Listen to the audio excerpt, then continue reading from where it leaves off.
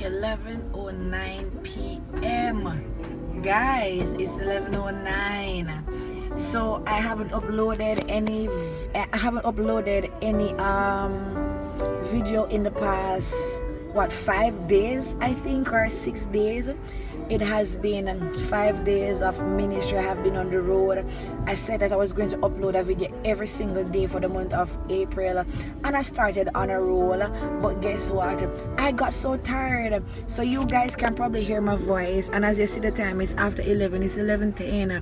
So I've been preaching out of parish for the past 5 days, and when I'm telling you, I'm tired. I'm tired. I'm in the dark. Coming from church, my husband has this friend that sells jerk chicken, so I'm just linking for a piece of chicken. I'm go grub. I know I should not be eating chicken this late. Guys, for those of you that have been calling me also and saying congratulations on your pregnancy, and you know, you're happy for me. I'm not pregnant for real. I think I said that in a video. You know, I just eating late sometimes. Like tonight, I'm hungry. I can't eat before I preach. When I'm going to preach, usually I don't eat. I need my stomach to be, you know, as free as possible. So, you know, I just heading home now from Lucy, from Hanover to Montego Bay. I'm heading home. But yeah, so I'm going to actually just upload some videos as soon as I get home. Rest probably tomorrow. Tomorrow is Good Friday. Today is Holy Thursday, so I'm going to upload some videos. So yeah, so that's what's going on. Hello everybody, the Lord bless you and keep you. His grace be with you. So today, on this precious, wonderful day, Good Friday, we celebrate the crucifixion of Jesus. Yeah, we're not mourning his crucifixion, we're celebrating his crucifixion, because had it not been for the shed blood that was slain on Calvary, then where would you and I be?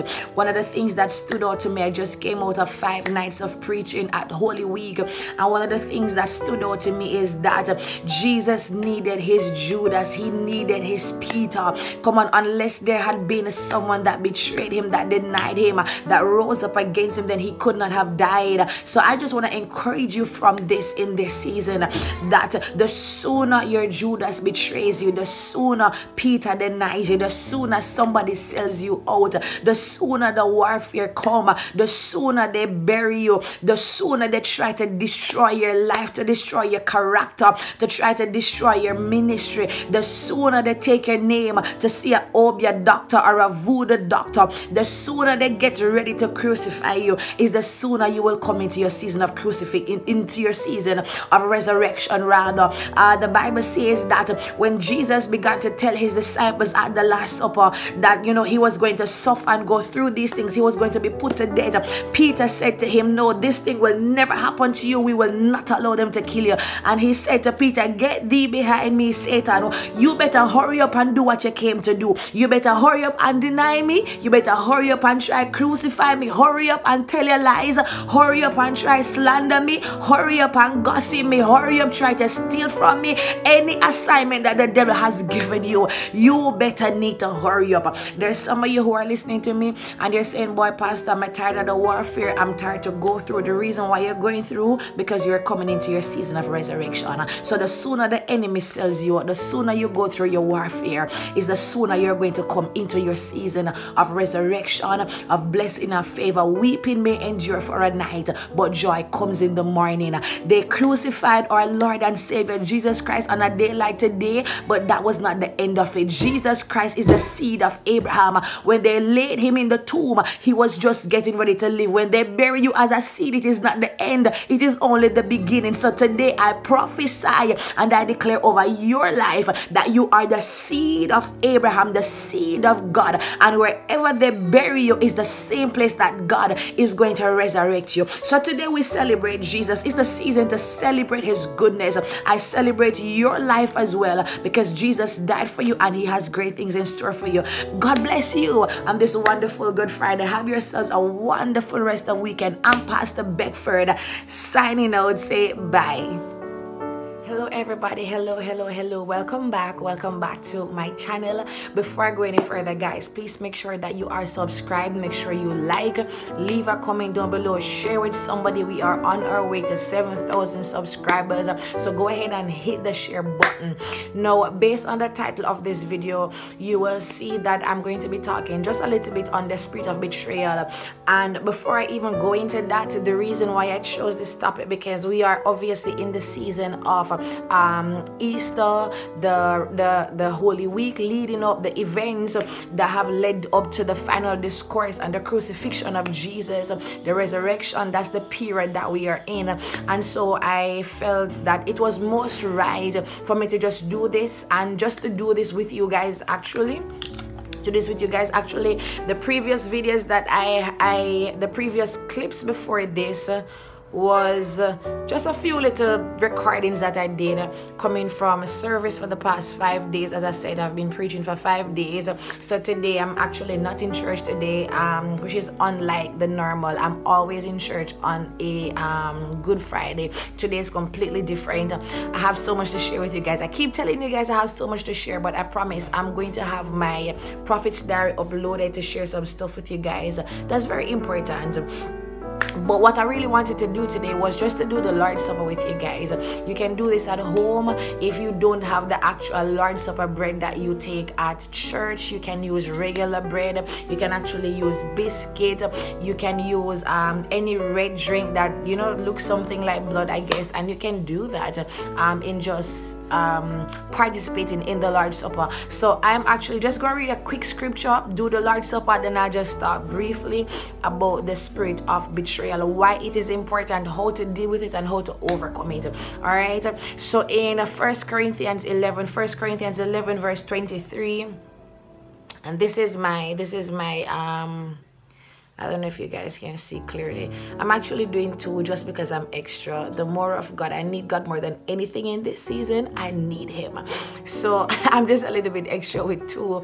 So 1 Corinthians 11 verse 23, it says, "For I received from the Lord what I also delivered to you, that the Lord Jesus, on the night when he was betrayed, took bread, and when he had given thanks, he broke it and said, 'This is my body, which is for you. Do this in remembrance of me.'" I'm going to eat my bread, which is the body of Christ, in remembrance of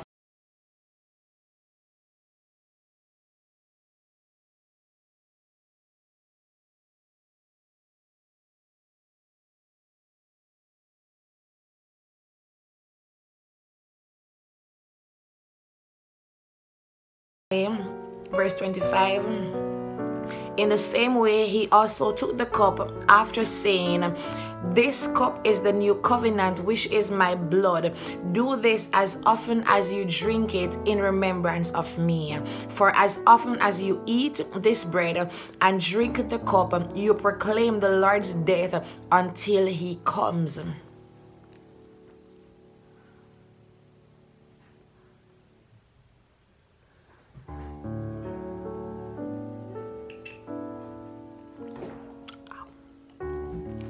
And it goes down to say a little further, verse 27, "Whoever therefore eats the bread or drinks the cup of the Lord in an unworthy manner will be guilty concerning the body and the blood of the Lord. Let a person examine himself then, and so eat the bread and drink of the cup. For anyone who eats and drinks without discerning the body eats and drinks judgment on himself.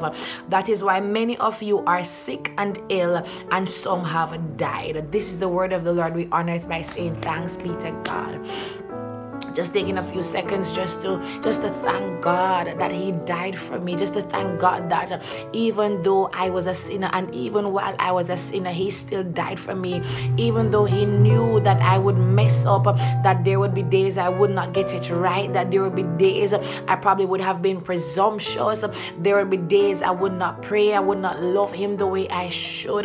After all that I have done, all that I have not done, you still died for me, you still love love me. You still call me your own. You still use me as a servant of God, and you still love me as a daughter. And so today, God, I just appreciate you for what you have done. I appreciate you, Father, for your loving kindness and your grace. I say thank you, Holy Spirit. Thank you, Master, for your shed blood that was shed on Calvary, the blood in which we are saved, the blood in which we have protection, the blood in which no devil from hell can come up against us, because when the devil sees your blood, he will have to pass over. So God, words cannot explain how thankful I am this morning. Words cannot explain how grateful I am, how submissive I am, how obedient I am, how willing I am just to serve you, to die 1,000 times just to serve you. So I say thank you, Jesus. Thank you, Holy Spirit. Thank you, Master. Hallelujah. I just love the Lord with all my soul, all my heart. Everything that is within me praises and blesses his holy name. Hallelujah. Thank you, Jesus. So I wanted to share this with you. If you are taking the Lord's Supper, just take some time, examine yourself. If you need to repent of something, repent, so that you won't become sick, you won't die. No judgment or anything of that sort will fall upon you. So let's just examine ourselves. He died for us so that you can be forgiven, and he doesn't care how much you have messed up. He still loves you the same way. All right. So I said I wanted to share with you guys on the spirit of betrayal. Betrayal is something that hurts. Betrayal is when somebody that possibly someone you know or not know, goes against you unexpectedly. Whether they tell a lie, they sell you out, they rat you out, whatever it is that happened, the spirit of betrayal will leave you in a state where you feel hurt and you are in agony. Now, when we look at the life of Jesus as he was on the cross, he was betrayed. Before he got to the cross, he was betrayed by Judas, and even though he was betrayed, he still died for Judas. But it is obvious that he felt it. The Bible says that God is not a man that he's not touched with with our infirmities, which means that he feels. And so after he left the Lord's Supper table, he went into the Garden of Gethsemane, and he began to pray. The Bible said that he prayed so passionately that his sweat became like blood. And I'd like to believe that the reason why this happened, because after all that he had gone through, just reflecting how he fed Judas, how he poured into him, he taught him, he showed him so many things, and then Judas still turned around and betrayed Jesus. Sometimes it hurts that the people you love will betray you, the people that you help will betray you, the people that you were there for are not there for you, and they end up turning around and betray you. But after all that has happened, after the betrayal that you have gone through, I just want to share with you that it was necessary. For where God wants to take you, the betrayal was necessary. Sometimes these things have to happen to push you into where God wants you to be. Does it hurt? Yes. Does it feel good? No. Do you wish you would not have to go through this? Yes, anybody would. But sometimes these things are necessary for where God really wants to take you. As I said in the second clip, for where God wants to take you into your season of elevation, promotion, your season of increase and overflow. You are going to need your enemy to get to this place. For your table to be prepared, you're going to need your enemy. Psalm 23 says, in the presence of your enemies, thou will prepare a table. So even though your enemies are present, God is still going to prepare a table for you. Yeah. In Matthew 16, 20 to 23, after Jesus shared the things that he was going to go through and how they would suffer for him and how he would suffer for them in turn, the Bible said that Peter pulled him aside. Hot-tempered Peter pulled Jesus aside and said, I will never allow this to happen. This cannot happen. They cannot crucify you. You cannot die.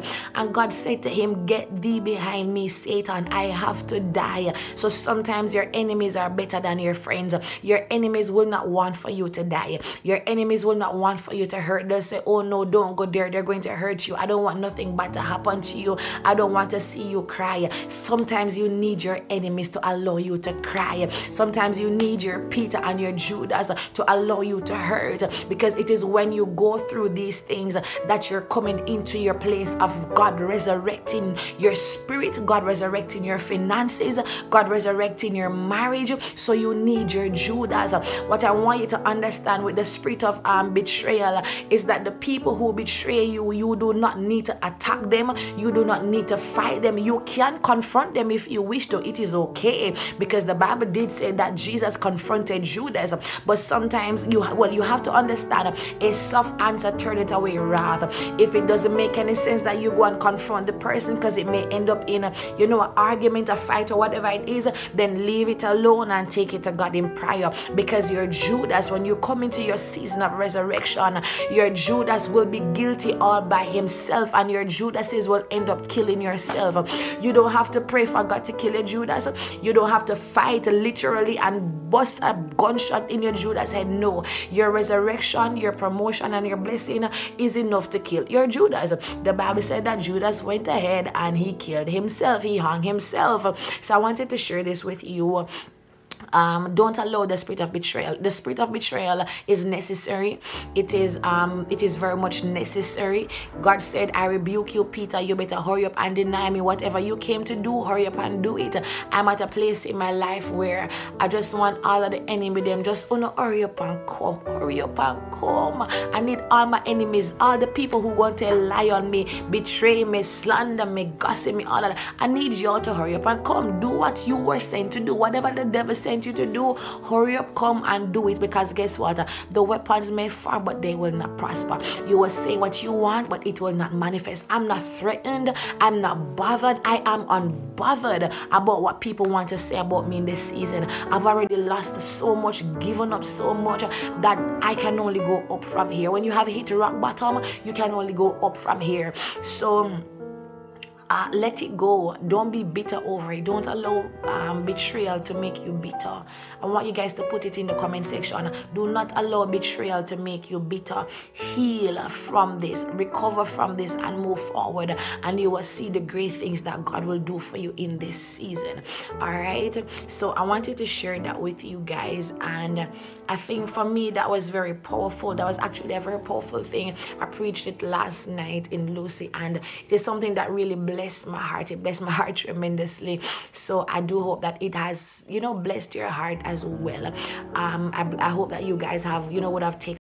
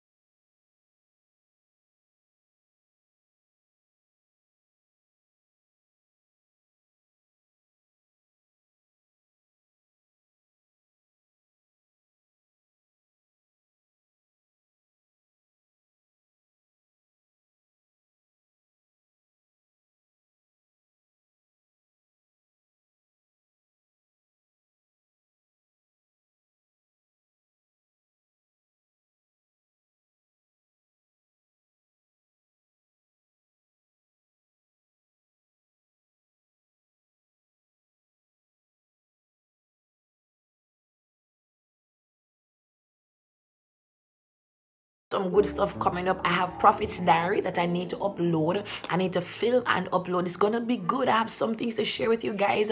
I'm literally being open and transparent with my failures, my successes, how I miss God, the mistakes that I made. I've made several mistakes. I have missed God. I thought I heard God saying, go here, do this, and it was just a complete mess. So can prophets miss? Can prophets just miss totally in a season? I'm going to share all these things with you, where the church is concerned, where serving on the false prophets were concerned, how I grew in the anointing, in the prophetic, all these good stuff are coming up in my next Prophet's Diary video. So bear with me a few. If you have missed out on the pharmacy episodes, there are 4 episodes of Prophet's Diary, so go ahead and go back and watch them. All right, and leave a comment down below. So thank you guys for watching once again. Enjoy your Good Friday, enjoy your holiday, your weekend, and have a wonderful rest of the day. Bye.